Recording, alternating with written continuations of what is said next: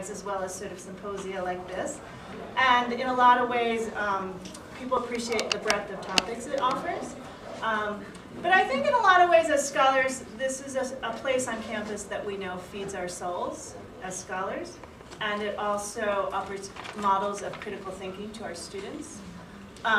In addition, of course, many of us here have received seed funding for both our own projects and the ability, which supports our ability to support graduate students and student employees too.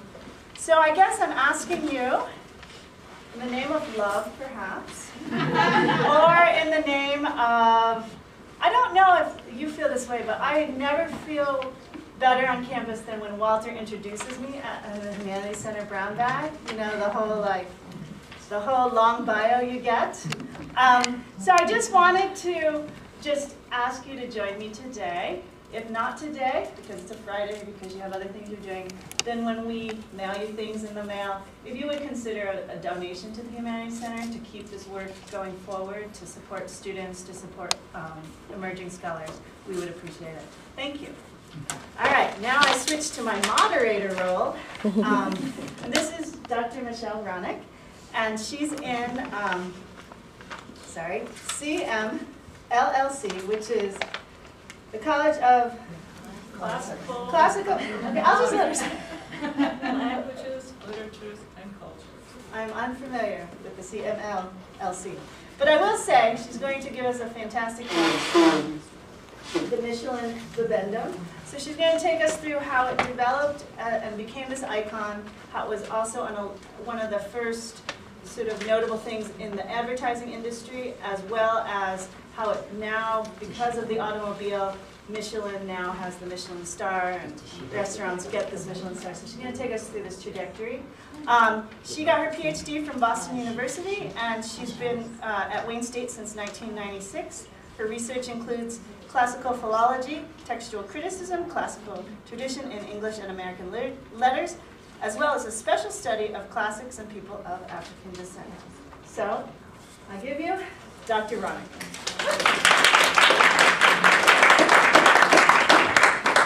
While I get this mic on, the slides are critical, so if you would get close to a screen or move forward, there are various elements I want to point out, and you will see them much better if you're close to a screen. Well, thank you very much, Professor Edwards, where are you? And your fabulous staff. I've been twice on the board and have benefited from the kindnesses of the center for many years. Can you all hear me? Yes. Yeah. Classical culture has long been appropriated by businesses to market their products. My own essay, Versace's Medusa, capitalizing upon classical antiquity, published in Helios, illustrated how Gianni Versace used the face of Medusa to market his products. By decorating his designs with the famous face from antiquity, he made Medusa's ancient face modern, while his contemporary fashions became timeless.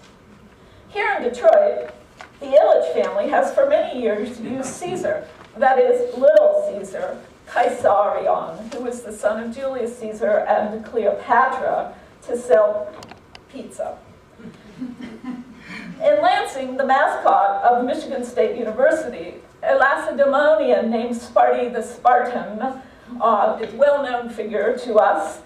Senator Justin Morrill, the author of the Morrill Land Grant Act of 1862, declared in a speech in 1858 to the U.S. House of Representatives that if this bill shall pass, institutions would spring to life and prove, quote, like the schools of ancient Sparta, to be the perennial nurseries of patriotism, thrift, and liberal education, and like those of Sparta, would turn out men for solid use and not drones, end of quote.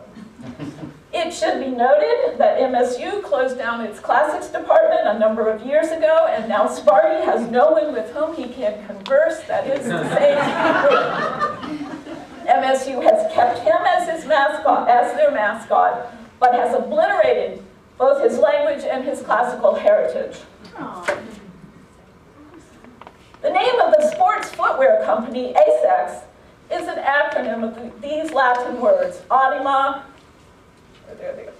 it's up here, anima sano and corpora sano, based upon a line from the Roman poet Juvenal, who lived around 90 AD, mens sana in corpora sano, a healthy mind in a healthy body. Another sports company, Nike, took its name from the Greek goddess of victory, Nike, and the graphic artist, Carolyn Davidson, patterned the swoosh upon the sweep of her wings. And this is the Nike from Samothrace in Paris.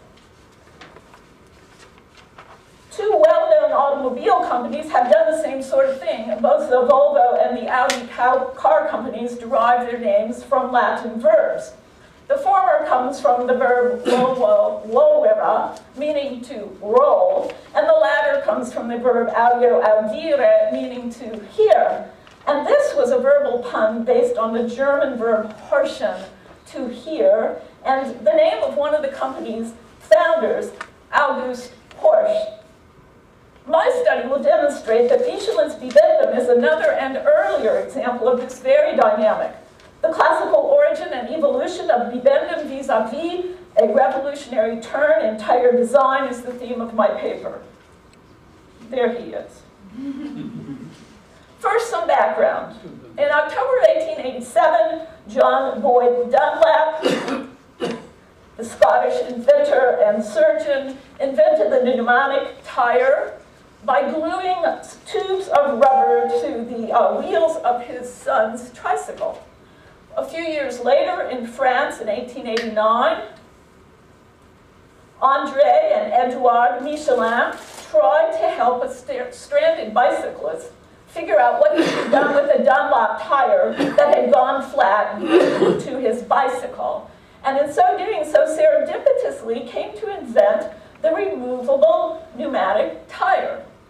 Now, patenting the design in 1891, they used their rubber manufacturing plant in Clermont-Ferrand to produce their new invention, the replaceable, inflatable tire. Their discovery would revolutionize the wheels of human transportation from the tires used by bicycles and motorcycles to those used later on by automobiles and airplanes. Their international success was achieved in part by their ingenious use of the nascent industry of advertising, and their new product was marketed through the creation of Bibendum, who has been the mascot of the Michelin Tire Company since 1898. Here's what happened. The Michelin brothers saw a stack of thin white rubber bicycle tires, their own, and white because rubber is white, on display that seemed to look to them rather human. So they hired graphic artist and Michelin advertising designer Marius Roussillon, also known as O'Gallop, to pull the image together. And he drew a commanding and rotund figure at a banqueting table who stood with a wide-mouthed French champagne glass filled with road rubble. This is all broken stuff. We know this, it's all over our street. And he adorned it with a caption, Nunc est Bibendum, here, taken from the poetry of Horace, who rose to prominence during the age of Augustus.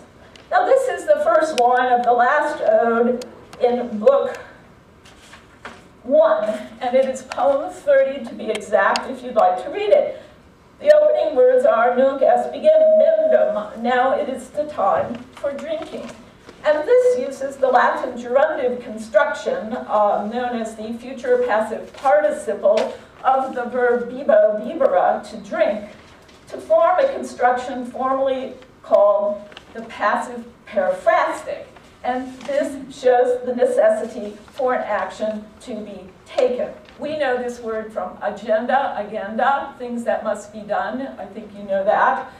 This ode concerned the Romans' happy reaction to the suicide of Cleopatra VII in 30 BC, and also served to mark the one-year anniversary of her paramour, Mark Antony's defeat at the Battle of Actium the year before by Augustus. Now, in this way, the poem heralded a successful Roman revolution in power as the Republic, which had been operating since 510 BC, gave way to a new system of government, the imperial one-man rule begun by Augustus. The advertisement itself heralded another new age, the advent of an inflatable, removable tire that was so resilient it could swallow up roadway rubble, just like the nails and the broken fragments in the champagne glass that the roly-poly man of tires was about to gulp down. And it would vanquish all opposition. As we can see, tire X here and tire Y. Tire X is actually Continental, and tire Y is Dunlop. And you can see them that they are entirely unable to compete and are almost entirely deflated, while Bibendum grows strong and vigorous, imbibing these roadway hazards. It did not take long for this gerundive, Bibendum, to become a proper noun and take on a life of its own. And this happened in July of 1898 when the very successful race car driver, that's for you, Cynthia, Léon Serry, was heard to exclaim to the Michelin brothers after seeing Rousseland's poster at the Paris to Amsterdam road rally, "Voilà, Bibendum, vive Bibendum," capital. The French people themselves were perfectly acculturated to understand and even relish this design, which was both new and old, nouveau et classique. The educated people of the middle and upper classes of 19th century France were steeped in classical culture, and those who were not so fortunate to go to school were not left out. They had their own understanding as the images, emblems, and designs from classical culture were everywhere apparent in French art, architecture, and design. A good example of this is the Roman Peleus, this red cap, the Roman cap of Liberty. She's wearing it as well. This is Louis XVI, and this is Delacroix's painting Liberty guiding the people. And this cap became the symbol of the French Revolution. This cap, in fact, little known fact, was going to adorn the Liberty statue on the top of our Capitol building if the Secretary of War at the time, Jefferson Davis, had not vetoed this design in 1848. Now, indeed, elements from the classical world could be seen everywhere, by everyone, in this French landscape, which was and still is dotted with Roman ruins. For those who attended school, Greek and Latin were required courses in the schools throughout France, and the works of Horace were a curricular favorite. Marius Rousseland and his brother Ulysses studied such. And in fact, you'll note, both bear names from classical antiquity. Marius, the consul 7 times in the 1st century BC, and of course Ulysses, the Latin equivalent of the Greek hero Odysseus. And in 1882, Marius himself won first prize in English and Latin while attending his high school, the Lycée Lalande de Gourde in Brest, which is not too far from Lyon. From that point on, Bibendum... Wait a minute, sorry about that, guys. He's here with us now, making his presence.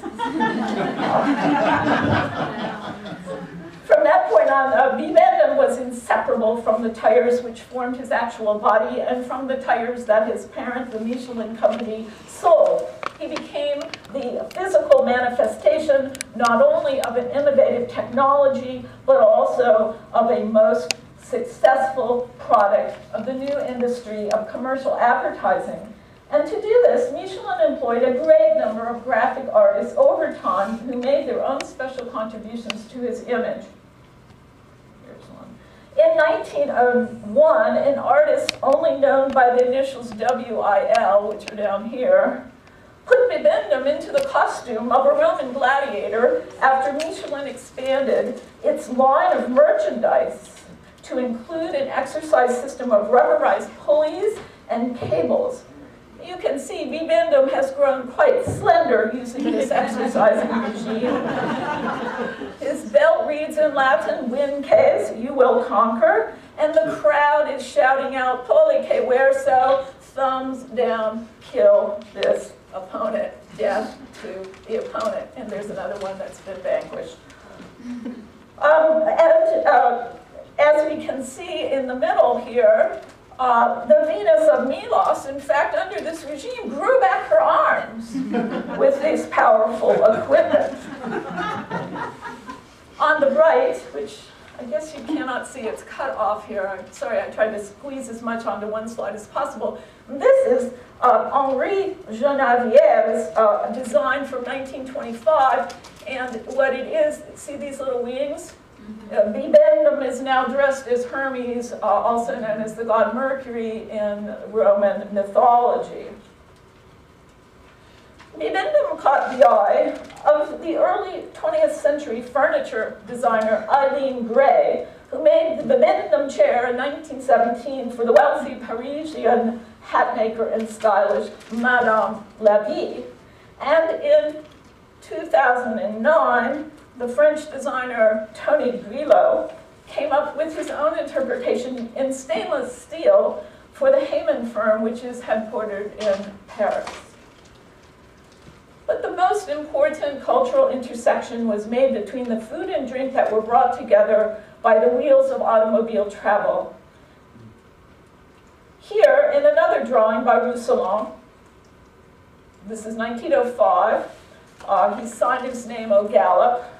We see Bibendum over here exulting, right, with his champagne over the victory of Léon Serry in the second annual Gordon Bennett race, which was won on Michelin tires on July 5th, 1905. As before, Tire X, Continental, and Tire Y, Dunlop, languished, deflated, and suffering on the ground, beaten. In 1907, the Parisian paper Le Journal began running a column called Les Lundis de Michelin that was penned by Maurice Edmond Salion. Salion is better known today under his pen name Per Nonski, which he coined from the Latin phrase per non, why not, in 1895. And he actually described himself at one point as wearing a tunic of Nessus, a phrase from the myth of Hercules, known today to us from Shakespeare's Antony and Cleopatra, uttered by Antony after losing the Battle of Actium in 31 BC. The phrase itself, "Cournon," actually occurs a couple of times in Horace's own writings, and it is, in fact, the motto of the Marquis de Lafayette, our Revolutionary War hero. Pernonsky is today considered to be the inventor and the promulgator of gastronomic motor tourism, which Michelin guidebooks facilitated, and the Michelin star rating system stimulated.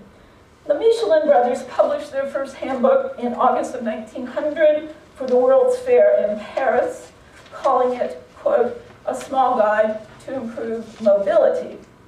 35,000 copies with advice on repair shops, hotels and restaurants, and fuel stops were given away without cost, and the popular project quickly expanded to include foreign countries. For example, Belgium in 1904, and Britain, this is the 1911 guide to Britain. Detailed ratings of restaurants and hotels were made, and they were widely studied by motorists.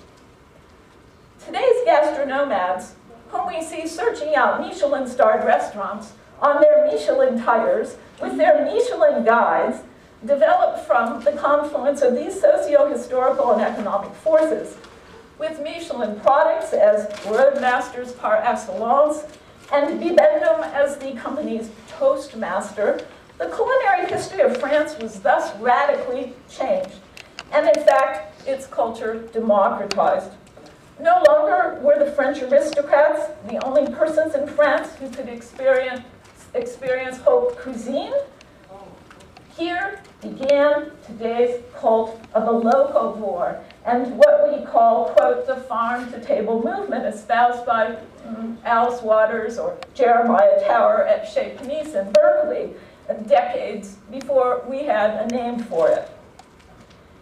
Michelin, a company whose global reach includes 68 plants in 17 countries and over 112,000 employees, celebrates Bibendum's 120th birthday this year. Roussillon's design brought together French interest in haute école, haute cuisine, and technological advancement together on a national level. And this was all very Horatian. For those of us who have read Horace, we know that he often extolled the joys of artisanal farm-grown Roman food and handmade vintages of wine. In 2003, the Financial Times report on business declared Bibendum the best advertising logo of the 20th century. It is hard to predict which logo may dominate the 21st century, but Bibendum has clearly rolled along into the 21st century.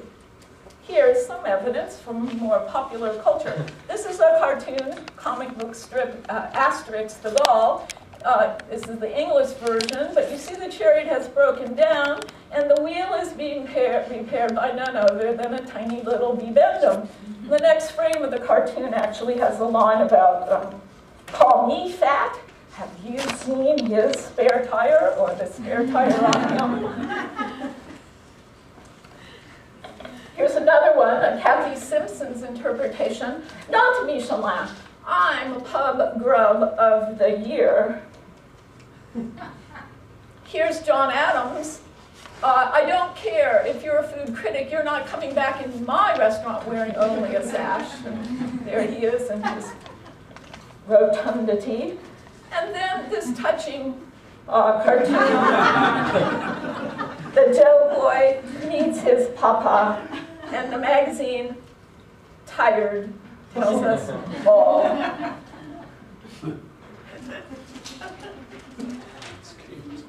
You can find Bibendum today immortalized in stained glass at the Bibendum House in London, a building now owned by the legendary designer and bon vivant Sir Terence Conrad. This Art Nouveau, Art Deco hybrid building was built by the Michelin Company in 1911 and now boasts the Bibendum restaurant, which hopes to win its own Michelin stars one day. Here we can find our Horatian gerundive, happy to serve us butter, and sorbet. He's right here, like Atlas holding up the dessert, right? So long live our classical heritage, vive la France, and the most famous future passive participle in the world, Michelin's Bibendum.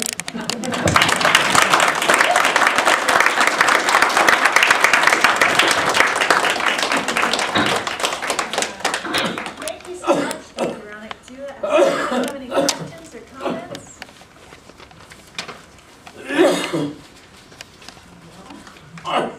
Yes. So yes. Bibendum is the guy's name as well as the meaning. There must be drinking. Yeah, Okay. yeah, absolutely. And in fact, the United States, the Michelin branch here in the States during Prohibition would not use his name. Which actually speaks to the fact back then everyone knew Bibendum was Latin for having something to do with drinking. Of course now Bibendum, you probably think it just means he's bendable or something, which is completely false. They only talked about him as Michelin man then. I think it's interesting now I know why chefs are called Michelin starred chefs, because it's from Bibendum. Absolutely. Interesting. Yeah.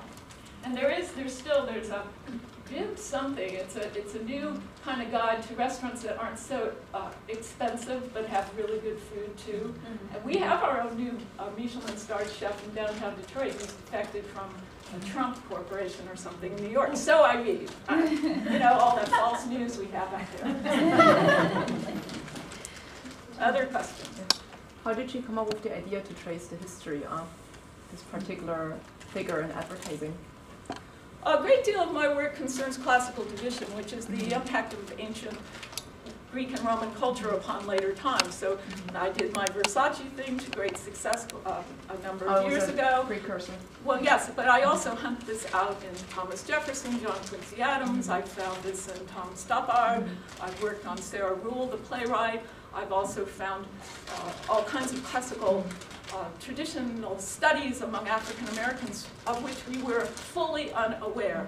Greek textbooks by people of African descent, Latin textbooks by people of African descent, and this is all known. Sometimes they call it now reception studies for these classical tradition, and my dissertation advisor was one of the pioneers of this years ago, Meyer Reinhold. So that's one aspect. I mean, I do the straight philology. You're welcome to read my study of juvenile satire 12, or I can send you, you know, my emendation to a line in Petronius if you'd like. But this is another direction. Nobody? Anything? I guess my thing is that most of these languages, you know, like Latin, they're like dead languages. So whose bright idea was it that we should go all the way back, like the Nike sign? Like I didn't know that was from history. Well, because they're actually not dead. Well, 60% of English is Latin, another 10% is Greek. All the Romance languages, my Spanish colleagues, Italian, French colleagues, you'll all attest to this. It is living through us.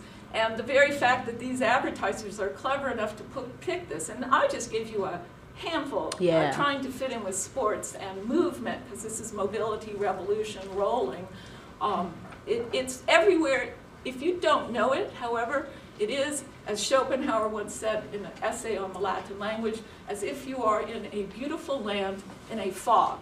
And I'll mention one thing. Downtown there used to be a Medusa cement company. Anyone? And I went there to find out if they really knew Medusa was Medusa. And yes, she was on their cement beds.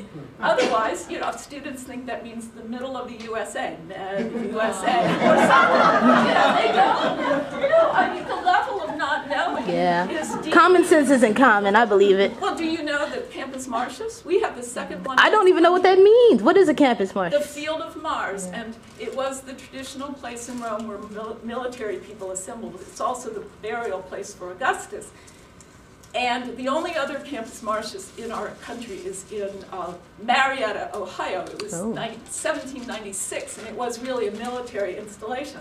Our Augustus Woodward came up that way as he came to the city, finding it a rubble, you know, burned. He had to lay out the new city, and he put the Campus Martius there. Of course, you don't likely know that he named himself Augustus, and he studied classics at what is now Columbia University.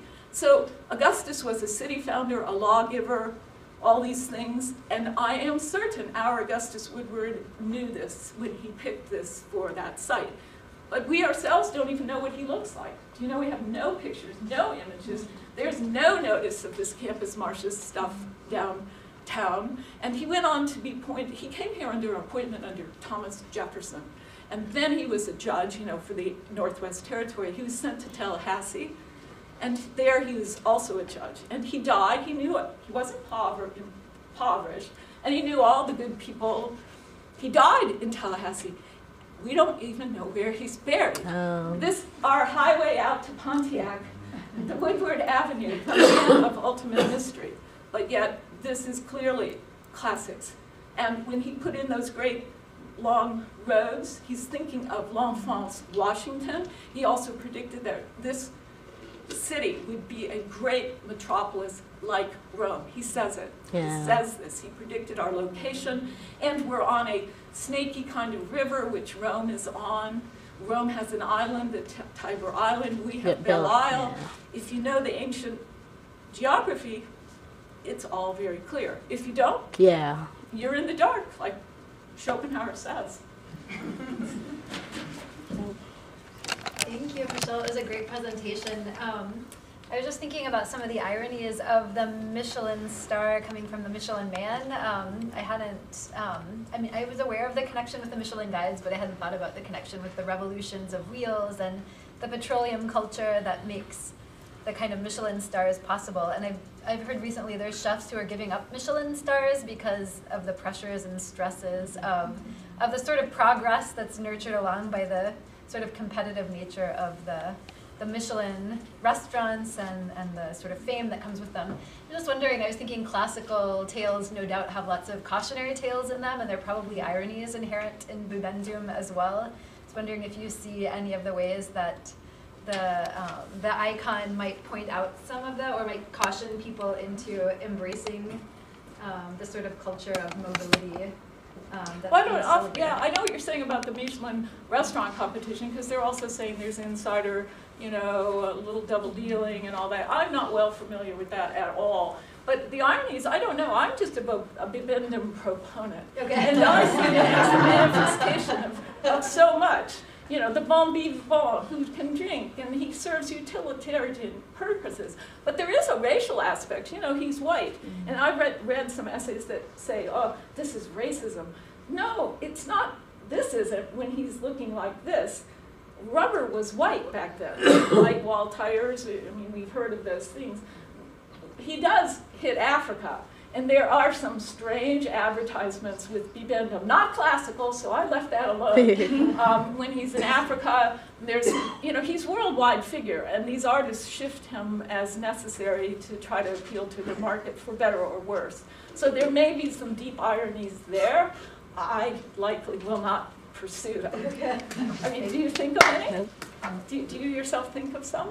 I'm just thinking of the ironies of this sort of the culture of the road, encountering these intensely local cultures of food, the ones that you're pointing out, and the fact that something sort of ultimately, now it's a petrochemical product like the Michelin tires are now, right, that would be aligned with something that sort of is far from... Well, it's deeply aligned with colonialism and rubber plantations, and that was Dunlap and Continental. They're all doing that, exploitative use of resources. So, well, I'm taking too much time. No, fantastic.